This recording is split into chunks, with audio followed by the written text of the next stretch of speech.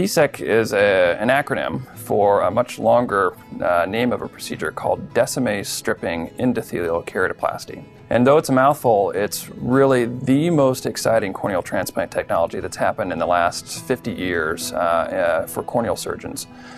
What it is rather than making a full thickness corneal transplant, taking a patient's entire cornea off in order to fix eye disease, just the inside lining of the cornea is removed and then replaced with a very small disc of donor cornea cells.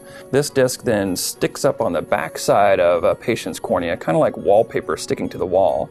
And those donor cells do the job that the diseased cornea cells previously were not doing.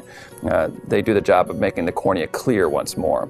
So we've really been able to move a lot of patients that previously would have had to have a full corneal transplant, the recovery of which takes a year to a year and a half, to this DSEK procedure where the recovery is more like 6 weeks.